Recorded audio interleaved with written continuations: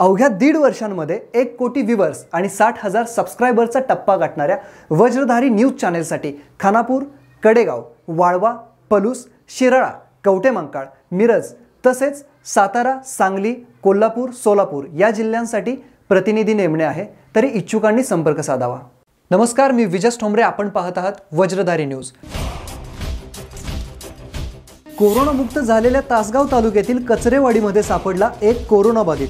गेल्या आठवड्यामध्ये तासगाव तालुक्यातील गव्हाण गावामध्ये एक कोरोनाबाधित सापडला होता। त्यानंतर तालुक्यात एकही नवा रुग्ण नव्हता।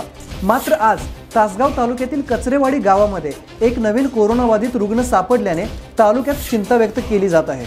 सदर रुग्ण हा 18 मे रोजी मुंबई कुर्लाहून आलेला होता। कचरेवाडी गावामध्ये या रुग्णाला क्वारंटाईन केले होते। परवा दिवशी रुग्णास त्रास जाणवू लागल्यावर सदर रुग्णास मिरज कोविड रुग्णालयात दाखल केले होते। या व्यक्तीच्या संपर्कात आलेल्या लोकांची माहिती मिळवण्याचे काम प्रशासन करत आहे।